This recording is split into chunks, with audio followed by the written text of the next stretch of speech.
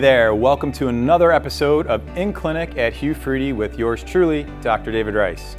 Today we're going to talk about a vitally important topic, visual acuity, and how recent innovations can really improve your performance.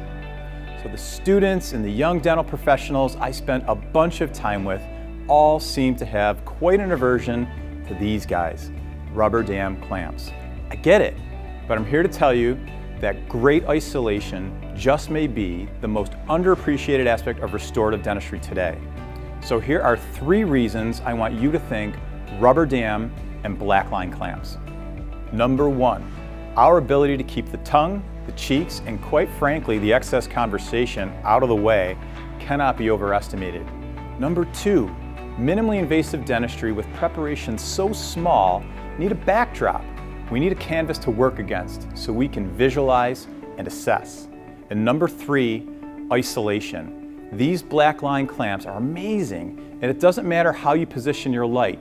You will never get that glare back in your eyes that most rubber dam clamps gift us. In fact, check this video out. These black line clamps are super slick.